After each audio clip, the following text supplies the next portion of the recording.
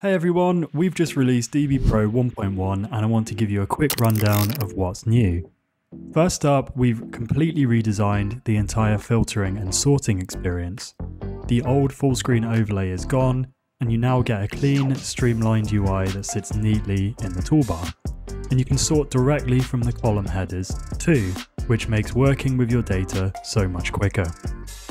We've also improved pending row handling, so you can now edit pending inserts before you commit them, and you can also delete them if you change your mind. It feels smoother when you're working through a batch of changes. Oh, and there's one more thing. Dbpro is now available for Intel Macs as well as Apple Silicon. So if you're running an older machine, you can finally jump in. We've got some great stuff coming very soon, including Windows and Linux support and full MongoDB support, so keep an eye out. Thanks for using Dbpro, and we'll see you in the next update.